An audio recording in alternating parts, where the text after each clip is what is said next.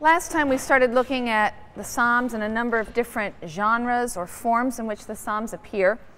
And we were just looking at a psalm last time which seems to explicitly reject the Deuteronomistic interpretation of the national history and the national tragedy, depicting Israel as innocent and rebuking God for his inaction. There's another psalm in this genre that I'd like to read from. This is Psalm 44, selective passages. In God we glory at all times and praise your name unceasingly, yet you have rejected and disgraced us. You do not go with our armies. You let them devour us like sheep. You disperse us among the nations. You sell your people for no fortune. You set no high price on them. All this has come upon us, yet we have not forgotten you or been false to your covenant. Very different from what the prophets have been screaming. Right? Our hearts have not gone astray, nor have our feet swerved from your path, though you cast us, crushed, to where the sea monster is and covered us over with deepest darkness. If we forgot the name of our God and spread forth our hands to a foreign God, God would surely search it out, for he knows the secrets of the heart. It is for your sake that we are slain all day long and that we are regarded as sheep to be slaughtered. Rouse yourself. Why do you sleep, O Lord? Awaken, do not reject us forever. Why do you hide your face, ignoring our affliction and distress? We lie prostrate in the dust. Our body clings to the ground. Arise and help us. Redeem us as befits your faithfulness. So here's a psalm full of anger that contains an explicit denial of the rhetorically inflamed charges against Israel that we read in many of the prophetic books. We have not forgotten you. We haven't been false to your covenant. Our hearts haven't gone astray. We haven't swerved from your path. Why are you behaving this way? This astonishing protestation of innocence that accuses God of sleeping on the job is reminiscent of Job. In a way, the two conflicting viewpoints that we see running through a lot of this literature. One in which there is suffering, therefore there must be sin. Israel has sinned horribly. And the other, there is inexplicable suffering. We haven't done anything that would deserve this, anything at all. It really is reminiscent of Job. It seems to give us these two perspectives on Job's suffering as an individual. We see that now played out on the level of the nation. One that is asserting, and what we have here is a view that is asserting God's negligence rather than Israel's guilt. But then you can contrast Psalms like 44, the one I've just read, and 74, which I read at the end of the last lecture, with Psalms 78 and 106.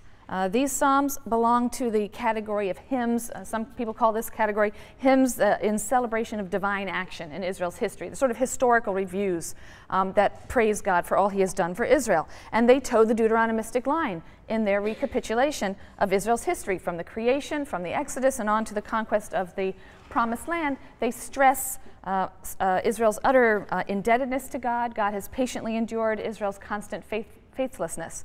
And so when you juxtapose these two types of psalms, they're just remarkably different. He performed marvels in the sight of their fathers in the land of Egypt, the plain of Zoan. He split the sea and took them through it. He made waters stand like a wall. It continues. He split rocks in the wilderness. So it's a recounting of all the marvelous things that God has done. But they went on sinning against him, defying the Most High in the parched land.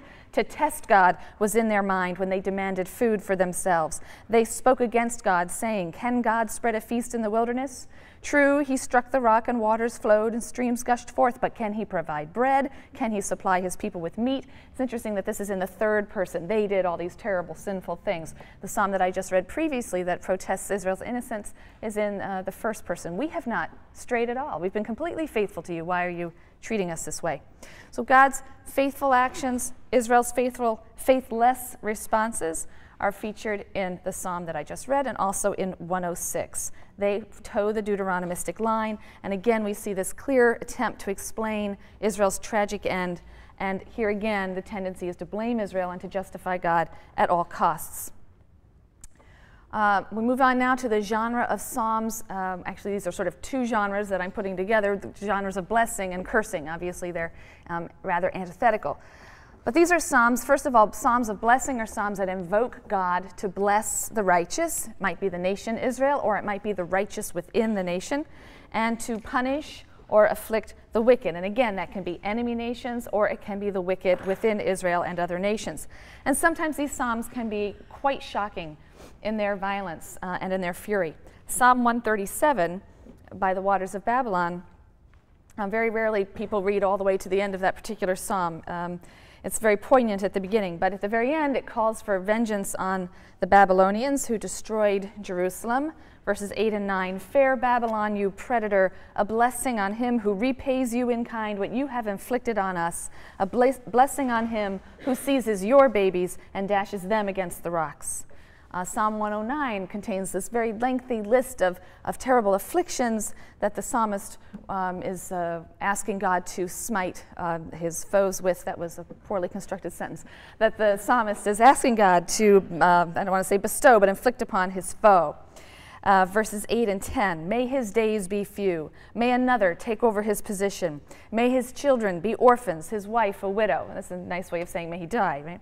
May his children wander from their hovels, begging in search of bread. May he be clothed in a curse like a garment. May it enter his body like water, his bones like oil. Let it be like the cloak he wraps around him, like the belt he always wears. May the Lord thus repay my accusers and all those who speak evil against me. So again, it's hardly the simple piety that we often associate with the book of Psalms.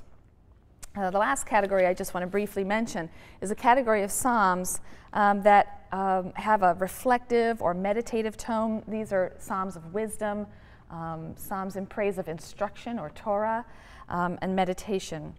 They're somewhat proverbial in nature. Many of them will begin with this sort of stock phrase, happy is the man who. So we see that in Psalm 128. Happy are all who fear the Lord, who follow his ways. You shall enjoy the fruit of your labors. You shall be happy and shall prosper. Your wife shall be like a fruitful vine within your house, your sons like olive saplings around your table. So shall the man who fears the Lord be blessed, or reveres the Lord is the sense of fear there. Many Psalms we've seen seem to presuppose worship in the temple, and can even have that antiphonal character, the call and response or call and echo character, but there are three that instead have this theme of meditating upon or delighting in the Torah. That's Psalm 1, Psalm 19, and Psalm 119, conveniently enough. 119 is the longest psalm because it's written in acrostic form. There are different stanzas, a different stanza for each letter of the alphabet, 22 letters, and there are 8 lines in each stanza, all 8 lines beginning with that letter of the alphabet. So it's a very, very long psalm. And the psalm represents Torah as an object of study and devotion. Studying Torah makes one wise and happy. Psalm 19, verses 8 through 11. The teaching of the Lord is perfect, renewing life. The decrees of the Lord are enduring, making the simple wise. The precepts of the Lord are just, rejoicing the heart. The instruction of the Lord is lucid, making the eyes light up. The fear or reverence of the Lord is pure, abiding forever. The judgments of the Lord are true, righteous altogether, more desirable than gold, than much fine gold, sweeter than honey, than drippings of the comb. And so this elevation of Torah reflects a shift that begins or starts to occur in the Second Temple period, the late Second Temple period, in which Torah is of growing importance, and in about 2 minutes we're going to start to talk about this period and the importance and centrality of Torah, its centrality in terms of study, and the study of Torah as a form of worship. So there are many different ways to categorize and classify the Psalms. Many individual Psalms seem to combine units that belong to different categories. So for example, you have Psalm 22, which opens as a lament. My God, why have you forsaken me? That's the well-known RSV translation. And then it changes to a hymn of praise. It concludes with this, it goes on into a kind of confident triumph. At least one psalm, Psalm 68, really defies any kind of rigid categorization. So we can't be too strict in trying to impose these forms. They are helpful guides to the interpretation of the Psalms. But again, we can't be too rigid about it. But from the sampling that we've seen, it should be apparent that the Psalms are a microcosm of the religious insights and convictions of ancient Israelites. Perhaps because so many of them lack historical specificity. Some of them are quite historical. Some of them, in fact, recount Israel's history in order to praise God. But many of them, very, very many of them, lack any real historical specificity. And that is probably the reason that the Psalms have become a great source for personal spirituality in Western civilization. Some of them were composed perhaps as many as 3,000 years ago, and yet they can be inspiring or they can feel relevant to contemporary readers. They can provide an opportunity to confess one's failings, or to proclaim good intentions, or to rail against misfortune, or to cry out against injustice, or to request assistance, or to affirm trust in divine providence, or to simply express emotions of praise and joy and wonder at creation, or reflect on human finitude in the face of divine infinitude. I mentioned briefly the centrality of Torah. Actually, no, let me finish talking about Psalms and also move on to another major poetic work. Then we'll come back to talk about the Restoration period. Another poetic book within the anthology of the Hebrew Bible is the little work known as the Song of Songs. And for many people, this is perhaps the most surprising book to be included in the Hebrew canon. It's a beautiful and very erotic love song that celebrates human sexuality and physical passion. The opening line seems to be a late superscription that attributes the book to Solomon. And it seems more likely, however, that these sensuous love lyrics are post-exilic. The attribution to Solomon was probably fueled by the fact that in 1 Kings chapter 4, we read that Solomon, or there's a tradition there that Solomon uttered 3,000 proverbs and 1,005 songs. So it seems natural to attribute this song to Israel's most prolific composer of songs and proverbs, according to tradition. The speaker in the poem alternates. Most often it is a woman. She seems to be addressing her beloved. Sometimes she addresses other women, the daughters of Jerusalem. At times the speaker is a man, but he's not identified as Solomon. Solomon's name is mentioned about 6 times, but Solomon is not said to be one of the speakers, and for the most part, the main speaker is female. There's a pastoral setting for the book. The 2 young lovers express their passion through and amid the beauties of nature. There are frequent references to gardens and vineyards and fruit and flowers and perfumes and doves and flocks of goats and shorn ewes. There are very vivid descriptions of the physical beauty of the lovers. They are described in highly erotic passages. Translations of the Song of Songs vary tremendously, as you might imagine. So I'm going to read one little section from a translation by someone named Walsh, C.E. Walsh, which I think captures the tremendous eroticism in some of the passages of Song of Songs. I slept, but my heart was awake. Listen, my lover is knocking. Open to me, my sister, my love, my dove, my perfect one, for my head is wet with dew. My lover thrust his hand into the hole, and my insides yearned for him. I arose to open to my lover, and my hands dripped with myrrh, my fingers with liquid myrrh upon the handles of the lock. I opened to my lover, but he was gone. These poems are very unique. They give expression to the erotic feelings of a woman. And as I say, translations will vary tremendously. According to Jewish tradition, the ancient rabbis debated over whether or not the Song of Songs should be included in the canon.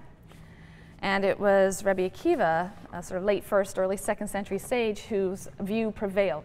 He declared the whole world was only created, so to speak, for the day on which the Song of Songs would be given to it. Why? Because all the writings are holy, but the Song of Songs is the Holy of Holies. But for some religious authorities over the centuries, the candid descriptions of passionate love proved to be too much. And so the explicit content of the book, which contains no reference to God, by the way. God is not mentioned anywhere in Song of Songs. So it seems to have been a completely secular poem originally. The explicit content of the book has at times been interpreted away. So not only do we have translations that tone down a great deal of the eroticism, but we also have a tradition of interpretation that interprets away a lot of the explicit content of the text. So we have trends within Jewish tradition that read the book as a metaphor or an expression of God's love for his chosen people, Israel. Christians have allegorized the song, seeing it as an expression of Christ's love for his bride, who is the spiritual church. And I think all the sections will be dealing with the Song of Songs this week, so you should have an interesting time looking at some of the interpretations of this text. Now I want to move on a little bit more to the historical background of some of the books that we'll be looking at in today's lecture, and then also the last couple of lectures. We left the Israelites in exile in Babylon. And in 539 BCE, the Babylonian Empire was itself defeated by the Persians under the leadership of Cyrus. Cyrus of Persia, 539, he manages to establish the largest empire that's been seen in the ancient Near East to date. It stretches from Egypt all the way north up to Asia Minor, which is modern-day Turkey, and all the way over to eastern Iran. Huge empire. Unlike other ancient empires, the Persian Empire espoused a policy of cultural and religious independence for its conquered subjects. The famous Cyrus cylinder, this is a 9-inch long fired clay cylinder, and it's covered in cuneiform writing. And it tells of Cyrus's conquest of Babylon. The conquest is described as being at the command of Babylon's god, Marduk. So obviously the Babylonians' god Marduk wanted our Cyrus of Persia to be able to come in and conquer his nation. And it tells of his conquest, and it tells of Cyrus's policy of allowing captives to return to their homelands and to rebuild their temples and worship their gods. And this is consistent, this archaeological find is consistent with the picture that's presented in the Bible. According to the biblical text we'll be discussing soon, Cyrus, in 538, gave the Judean exiles permission to return to Jerusalem and reconstruct their temple. The exiles did return. Many of the exiles returned. They returned to what was now a Persian province. It's the province of Yehud. I don't think I wrote that up there. Yehud is the name now of Judea, and Yehud is where we're going to get the word Jew. Yehudi is the word Jew, one who belongs to the province of Yehud. And so many of the exiles returned to this now Persian province, Yehud, and they exercise a fair degree of self-determination. Now, periodization of Jewish history tends to center on these events. So the period from 586 to 538 or so, that's known as the exilic period. Most scholars maintain that the traditions of the priestly source, the traditions of the Deuteronomistic source, pretty well reach their final form in those years. Obviously, older traditions go into the composition of those corpora, but they reach their final form for the most part in that period. So the post-exilic period following is also known as the Persian period. I should put that there too at first, but of course the Persians won't rule for long. Alexander's going to come marching through the ancient Near East, so after the Persians we'll have the Hellenistic period. But the period after the exile is referred to as the Persian period, the period of the Restoration, post-exilic period.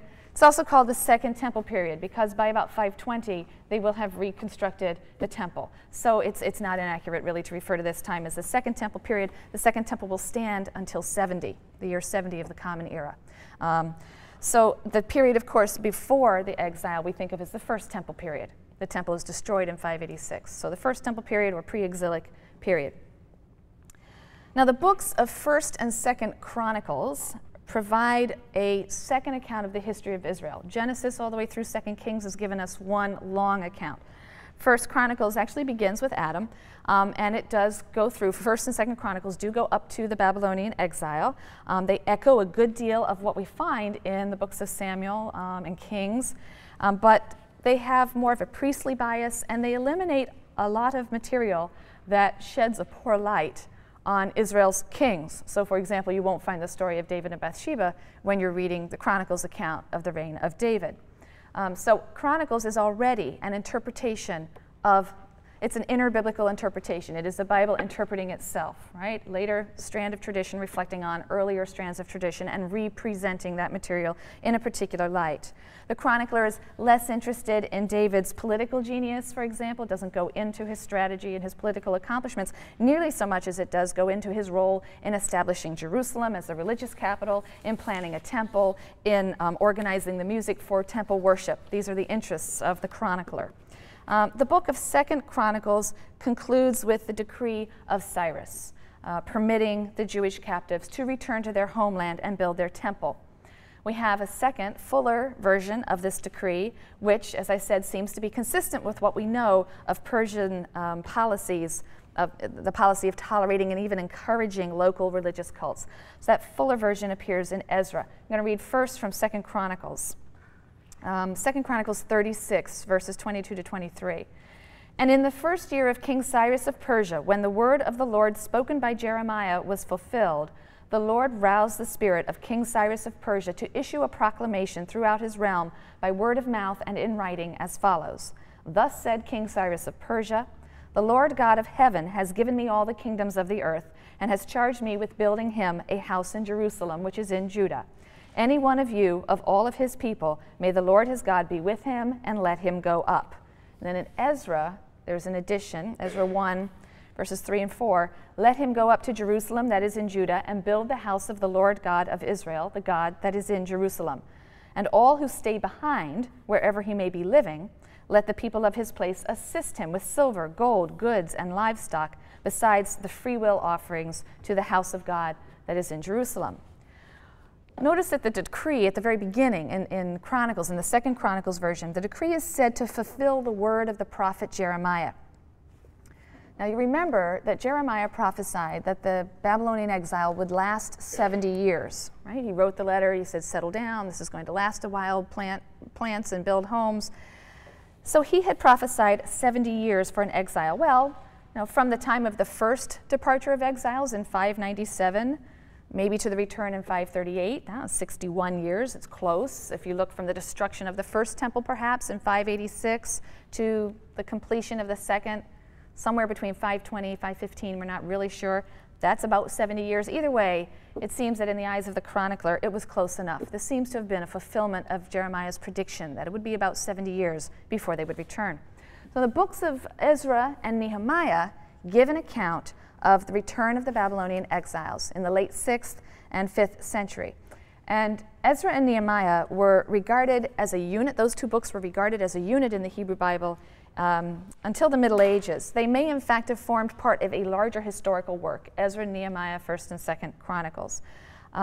Ezra, and to a lesser degree, Nehemiah, seem to have a good deal in common with Chronicles, and therefore may derive from the same author. So sometimes in secondary literature you will see references to the chronicler, which refers to the hypothetical author of 1st and 2nd Chronicles and Ezra and possibly Nehemiah. The chapters report the initial return of the exiles, the rebuilding of the temple, the career of Ezra, and the career of Nehemiah. All four of the books were probably edited in the late 5th century BCE, maybe close to the 4th century, it's our best guess, when Judah was a small province still within the massive Persian Empire. The books of Ezra and Nehemiah, however, contain conflicting information about the return, about the restoration, and as a result, our knowledge of the timing of various events is quite poor. It's really not clear who returned first to help rebuild Jerusalem, whether it was Ezra, a priest, or Nehemiah, a scribe. He was Persian, not a scribe, he was a governor. Ezra was a priest and a scribe. Nehemiah is a Persian-appointed governor of Judah. And even though the chronicler dates events according to the year of the reign of the Persian king, the king is Artaxerxes. And unfortunately, there are two kings named Artaxerxes in the 5th century, and there's one in the 4th, so it's extremely difficult to figure out when these events happen. So keeping in mind that even the experts cannot agree at all on the sequence of events, we're simply going to look at the career of Ezra, the career of Nehemiah. I'm not going to claim priority for either of them. And because the events are not presented in chronological order, even in the books, I'm going to skip fairly freely around back and forth between the books of Ezra and Nehemiah. So the book of Ezra opens with Cyrus' decree, which we've heard, and then provides a long list of the exiles who returned to Judah after 538. They're led by Sheshbazzar. Sheshbazzar, and then among the exiles, he says there was Yeshua, who was a priest, and Zerubbabel. Zerubbabel was a grandson of King Jehoiachin, who was the last Davidic king, who'd been kept in house arrest in Babylon. He had been among the exiles in 597. He eventually had been released from house arrest in Babylon. So now his grandson, Zerubbabel, a Davidite, was returning to Jerusalem. And you can imagine that this would have stirred hope in the hearts of many. Chapter 3 of Ezra describes the sacrifices offered on a rebuilt altar and the beginning of the process of rebuilding the temple, probably around 521 or so. When the builders had laid the foundation of the temple of the Lord, priests in their vestments with trumpets and Levites, sons of Asaph, with cymbals, were stationed to give praise to the Lord, as King David of Israel had ordained.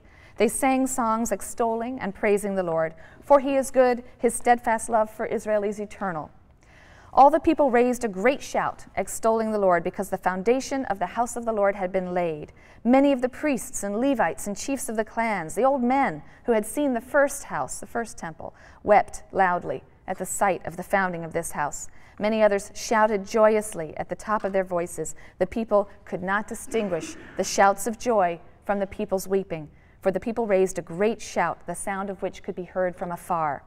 So the older generations who remember the magnificence of the first temple of Solomon shed tears. The younger people are shouting for joy at the establishment of a new temple. But the building doesn't proceed smoothly, and that's due largely to the hostilities of the surrounding communities. These surrounding communities are referred to as adversaries, adversaries of Judah and Benjamin. In chapters 4, 5, and 6, these Samaritans, in many cases, offer to assist in the project of reconstruction. Their offer is rejected, and as a result, the Samaritans, insulted, persuade the Persians that this is a bad idea, right? Rebuilding a potentially rebellious city is a bad idea. And the Persians listen to them, and they order the rebuilding stopped. There are two prophets then, Haggai and Zechariah. Right, so these are prophets now of the post-exilic period. And as we go through our periodization of prophets, you'll want to add this fourth category, post-exilic prophets, third category. They urge the continuation of the building. A Persian official objects. The Jews appeal to the new Persian emperor Darius, and they ask him to search through the court records, look for the original authorization by Cyrus. We have been authorized to do this, and according to the text, Cyrus's edict is found. Darius agrees not only to enforce it, but to honor his obligation to supply money for the rebuilding. This is under Persian imperial sponsorship, and he will honor the obligation to supply money for the rebuilding and to procure sacrifices as well. The temple is finally dedicated, we think, about 515 BCE, and a Passover celebration is celebrated in the sanctuary. There are other social tensions in the restoration community, specifically friction between those who had remained behind in Judea during the exilic period and the returning exiles, who, although they were few in number, enjoyed imperial support. These self-styled children of the exile, right? They refer to themselves as the sons of the exile or children of the exile. They refer to the local people as the local Judeans as peoples of the land. This is a derogatory term that seems to cast aspersions on their very status as Jews. They're like the other nations or peoples of the land. They seem to be classifying even Judeans in that category of other. And as we will soon see, some radically different views of Jewish identity are going to emerge during this period. So that's the initial restoration, the process by which the temple was rebuilt. Let's jump now, we think, somewhere to the mid-5th century, perhaps. Nehemiah, he's a Jewish subject of Persia. He's the official cupbearer to the Persian emperor Artaxerxes in the court at Susa. This is a position that probably entailed his being a eunuch. The book of Nehemiah opens with a description of Nehemiah's grief. He hears these reports of the terrible conditions of his people in Jerusalem sometime around the mid-5th century. And weeping, he asks for the consent of the emperor to go to Jerusalem and to help rebuild the city. So Nehemiah travels to Jerusalem, we think about 445 BCE, and he undertakes the refortifications of the city. And he meets with opposition. There's some internal opposition. There's a female prophetess, Noadiah, in Nehemiah 6:14, seems to be opposed to this. There's some external opposition as well from Israel's neighbors, the Samaritans, the Ammonites, some Arabs. They resent this reconstruction, and they see the reconstruction of the city's defensive walls as an affront to Persian rule. But Nehemiah continues. He gives his workmen weapons so that they can protect themselves against enemy attack, and the walls around the city are completed in record time. These refortifications helped to establish Jerusalem as an urban center. And eventually, Nehemiah is appointed governor of Judah under Persian domination. The text says that he institutes various reforms, economic reforms, social reforms. He seems to be trying to improve the situation of the poor and establish public order.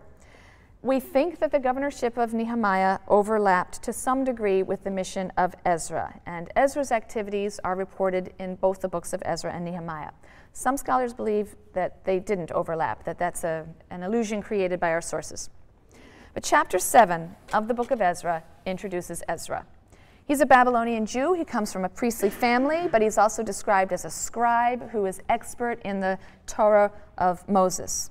And in verse 10 of chapter 7, it said that Ezra had dedicated himself to study the teaching of the Lord so as to observe it and to teach the laws and rules to Israel.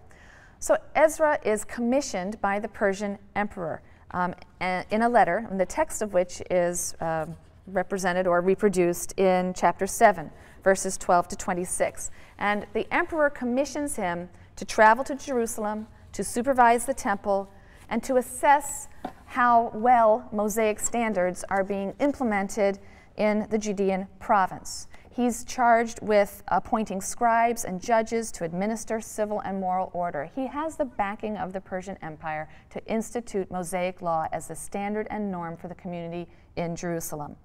And this is standard operating procedure for the Persians, to find loyal subjects to regulate their own local cults according to ancestral traditions, and Ezra's work needs to be understood in that light.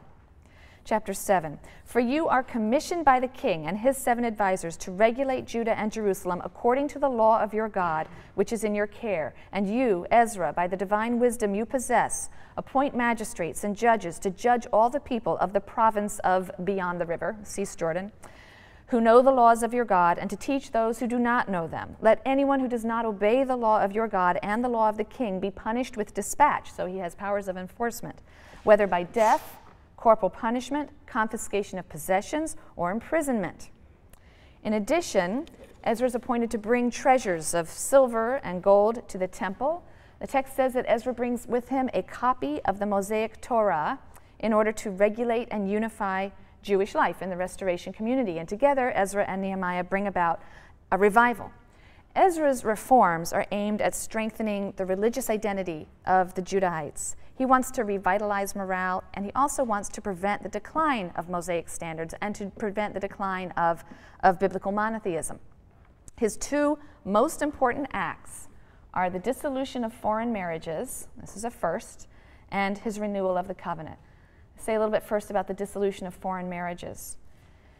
Ezra is said to have been distressed when he arrived to discover that many of the returned exiles had married with, we think, non-Israelite women. It's not clear. Sometimes peoples of the land might refer to Judeans who had remained behind, but who themselves had perhaps become lax in Ezra's eyes in their observance of Mosaic standards. But they had married women who seemed to follow pagan practices, perhaps.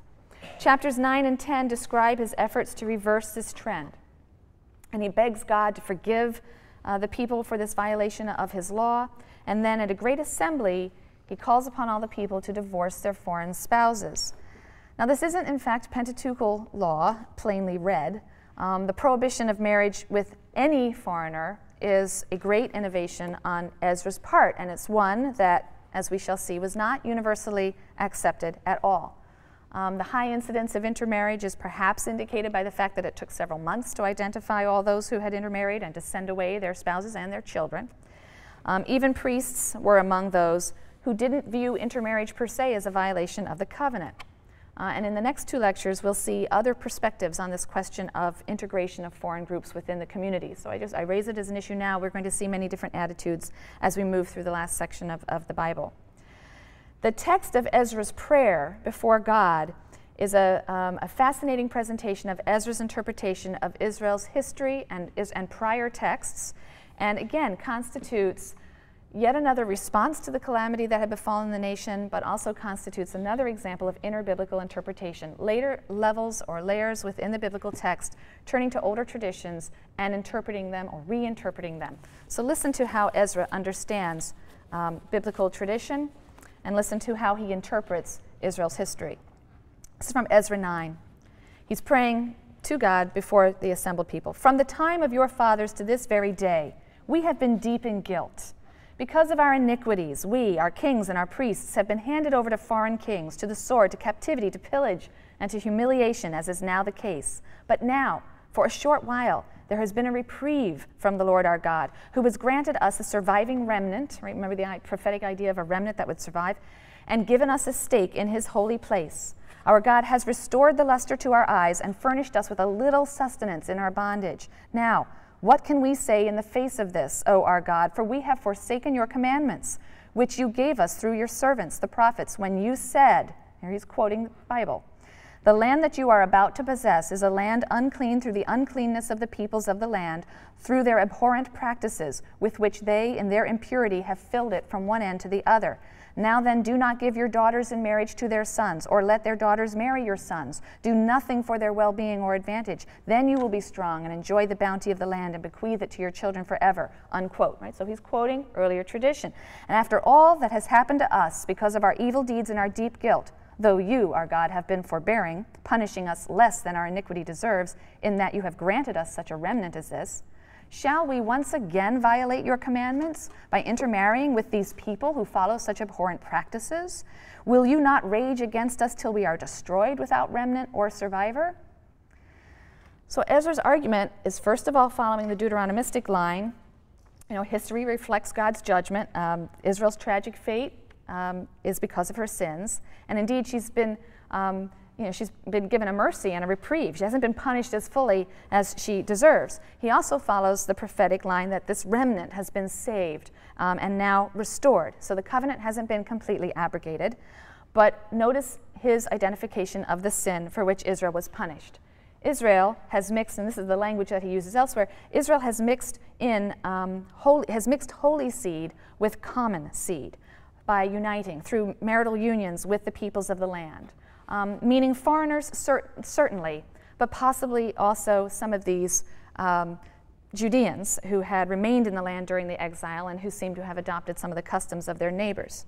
And if history is any guide, he's warning, the community is placing itself at great risk by intermarrying again, and those who will, intermarrying with those who will lead them into the worship of other gods and the performance of abhorrent practices. And surely, he says, this time God will not be so merciful as to spare even a remnant. So learn from history. We sinned once by intermarrying. That was the sin for which we have been exiled. If we do the same thing again this time, we will be punished without any hope of a remnant.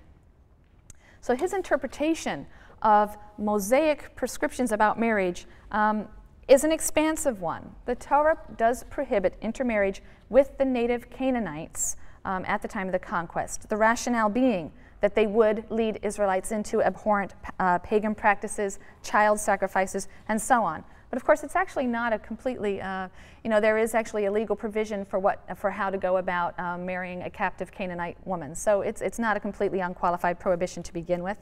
The Torah then also prohibits intermarriage with certain very specific foreigners, Moabites and Ammonites specifically, because of their cruel treatment of the Israelites during their trek from Egypt to the Promised Land. Egyptians are prohibited only to the third generation. But there's no prohibition against marriage with other foreigners, a Phoenician, an Arab, so long as they enter into the covenant of Yahweh, as long as they don't lead the Israelite partner into the worship of other gods. The rationale for intermarriage prohibitions in the Pentateuch are always behavioral, right? They're always moral. If this person will lead you astray to abhorrent practices, that is prohibited. But marriage into the group is not prohibited. Indeed, Israel's kings married foreign women regularly. Many of the kings of Israel were themselves offspring of these foreign women. They were still fully Israelite. Israelite identity passed through the male line. But Ezra, who is protective of Israel's religious identity, is zealous for the Lord, is wary of God's wrath. He's interpreting and promulgating these prohibitions, in such a way as to create a general ban on intermarriage of any kind. Israel mustn't make the same mistake twice. Israelite identity is now made contingent, in Ezra's view, on the status of both the mother and the father. One is only an Israelite if one has both an Israelite mother and an Israelite father. Both must be of the holy seed. This is a phrase which is being coined now in Israel's time and is now serving as the rationale for intermarriage, the ban on intermarriage. It's not that a person is prohibited because they will lead you astray to the worship of other gods. That's something that can be corrected if the person, in fact, enters into the religious community of Israel. The rationale is that they just simply are not of holy seed, and there's nothing that you can do to change that. So this becomes a permanent and universal ban. So that's the first very important thing that Ezra tries to do, right? The dissolution of marriage with foreign spouses, and to establish a blanket universal ban on intermarriage, to make Israelite identity dependent on the Israelite status, the native Israelite status of both mother and father. Second deed is the renewal of the Mosaic covenant. And this act is reported in Nehemiah 8. There's an extended public reading of the Torah of Moses, and that's followed then by a renewal of the Mosaic covenant. When the 7th month arrived, the Israelites being settled in their towns, the entire people assembled as one man in the square before the water gate, and they asked Ezra the scribe to bring the scroll of the teaching of Moses with which the Lord had charged Israel. On the first day of the 7th month, Ezra the priest brought the teaching before the congregation, men and women and all who could listen with understanding. He read from it, facing the square before the water gate, from the first light until midday, to the men and the women and those who could understand. The ears of all the people were given to the scroll of the teaching. The word here is Torah. Ezra the scribe stood upon a wooden tower made for the purpose. Ezra opened the scroll in the sight of all the people, for he was above all the people. As he opened it, all the people stood up. Ezra blessed the Lord, the great God, and all the people answered, Amen, Amen, with hands upraised. The leaders and the Levites explained the teaching to the people, while the people stood in their places. They read from the scroll of the teaching of God, translating it and giving the sense, so they understood the reading. Apparently, the assembled people no longer understood the classical Hebrew of the Bible, if it was formulated in that. I mean, what is this scroll? I mean, this is the first time now that we're hearing about the Torah as a scroll and being read to people. So this is historically quite fascinating. But the people don't seem to be able to understand it. Ezra and his assistants are probably translating it into Aramaic, which is now the lingua franca of the Persian Empire, giving the sense of the text, perhaps, as it's being read. We really can't be certain what it is that Ezra was presenting as the Torah of Moses. It may have been the Pentateuch, basically in the form that we now have it. Both D and P are very strongly reflected in Ezra. He quotes from them, he refers to them, and then interprets and applies them in new and interesting ways. And in any event, this Torah was to become the basis and the standard, with a lot of good, heavy Persian imperial support, for the Jewish community from that time forward. And at a festival celebration a few weeks later, there was an additional public teaching of the law and a recital of Israel's history that once again laid special emphasis on Israel's obligations, what she owed to Yahweh. The recitation of that history is found in Nehemiah 9, and again, as an interpretation of the calamities that Israel had faced, it's consistent with the earlier prayer of Ezra that I read. God has withheld nothing from Israel. Yet Israel has defied God, rebelled against him, killed the prophets who had urged them to turn back to the covenant. And God tolerated Israel's sin as long as he possibly could, but finally he had to punish her. But even so, in his great compassion, God didn't abandon Israel completely. Verse 33 of this prayer then turns and addresses God. Surely you are in the right with respect to all that has come upon us, for you have acted faithfully, and we have been wicked. So again, this justification of God and blaming of the Israelites for all that has befallen them, and learning a lesson for that in the future, no intermarriage. All of this is but a prelude then to the people's reaffirmation and renewed commitment to the covenant. And it's spelled out in great detail in Nehemiah 10. Chapter 10 opens, in view of all this, we make this pledge and put it in writing. And then there follows a list of all the officials, the Levites, the priests, the heads of the people, and it says that all of these officials and leaders in conjunction join with the people, verse 30 and 31, they join with their noble brothers and take an oath with sanctions to follow the teaching of God, given through Moses, the servant of God, and to observe carefully all the commandments of the Lord our God, his rules and laws. Namely, we will not give our daughters in marriage to the peoples of the land, or take their daughters for our sons. So we then read the various obligations that the people are committing themselves to, and these include observance of the Sabbath day and the Sabbath year, as well as supplying the needs of and the upkeep of the temple. But it's surely significant that the ban on intermarriage and the observance of the Sabbath top the list, right? We are going to commit ourselves again to God's teachings, his rules and laws, namely, we won't intermarry and we'll observe the Sabbath. So these are singled out as at the top of the list, as central covenantal obligations. And chapter 13 describes Nehemiah's efforts to see that the people live up to this pledge. And he scurries around Jerusalem. He's enforcing the cessation of work on the Sabbath. He's persuading individuals to give up their foreign wives. Ezra and Nehemiah were zealous in their promotion of the renewed covenant. And in their view, the centerpiece of the covenant was the ban on intermarriage and the observance of the Sabbath. And it is interesting that these two phenomena, in addition to circumcision, will emerge as the three identifying features of a Jew in the ancient world. When you look at external literature, there are circumcised people, there's one day of the week that they don't work and they don't marry outside their group. Those are the kinds of themes that you start to see in writings of ancient Greeks and so on when they talk about this people. Ezra and Nehemiah's reforms can be seen as a direct response to the events of Israel's history. What's happened before just cannot be allowed to happen again. And they view the tragic history as a cautionary tale. It's calling upon the people to make the necessary changes to avoid a repeat disaster. There's only one way to guarantee that Israel will never again be destroyed. She has to live up to the covenant she failed to honor in the past. She has to rededicate herself to the covenant, and this time she has to be single-minded in her devotion to God, because history has shown that God will punish faithlessness and betrayal.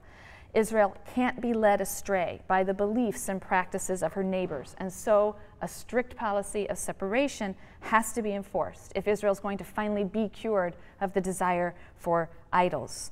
And again, it's interesting that in Jewish tradition, the Jewish tradition is that the flirtation with idolatry, which had plagued Israel in the First Temple period, ceased to exist in the Second Temple period. So again, this is another area in which Jews earn for themselves a reputation in antiquity. They have a reputation for their strict monotheism, their scrupulous avoidance of foreign gods. They will not bow down to another god. There is this people that doesn't intermarry, they don't work one day a week, and they won't bow down to our kings or to other gods. These are the kinds of things you find in writings in this period. But Ezra and Nehemiah, backed by Persian imperial authority, helped to create and preserve, not just preserve, create and preserve a national and religious identity for Jews at a precarious time. Their reforms were not universally welcomed. Already, even in the books of Ezra and Nehemiah, which give a very sympathetic account of their work, obviously, we can see rumblings and discontent. There are other works that are going to express opposition to the separatism of Ezra and Nehemiah. Isaiah 56, verses 1 to 7, an interesting passage that states quite explicitly that foreigners who have joined themselves to God are welcome. They are welcome in the temple. They are welcome even to minister before God. There's a good deal of historical evidence for the assimilation of foreigners within the Jewish community going on all the time. Non-Jews became Jews. They married Jews. We know of one family, the Tobiah family, quite influential. They were originally an Ammonite family. Now that is a group that is explicitly prohibited from entering the congregation in Deuteronomy. But this is a family that adopted Jewish identity, became fully assimilated. So clearly there's great difference of opinion on this matter. And in the last two lectures, we're going to be focusing a lot on the diversity of approaches to the whole question of Israelite Jewish identity and relationship to the Gentile world. So, although under Ezra, the Torah became the official and authoritative norm for Israel, although under Ezra, Judaism took the decisive step towards becoming a religion of Scripture, based on this scriptural text, this did not in itself result in a single uniform set of practices or beliefs. Adopting the Torah as a communal norm simply meant that practices and beliefs were deemed to be authentic to the degree that they accorded with the sense of Scripture. And interpretation of Scripture varied dramatically, so that widely divergent groups now, in the Persian period and as we move into the Hellenistic period, widely divergent groups will claim biblical warrant for their specific practices and beliefs. So in short, Ezra may have unified Israel around a common text, but he didn't unify them around a common interpretation of that text. All right, when we come back, we'll be looking at about 4 more books, all of which set up very interesting and different views on some of these basic questions.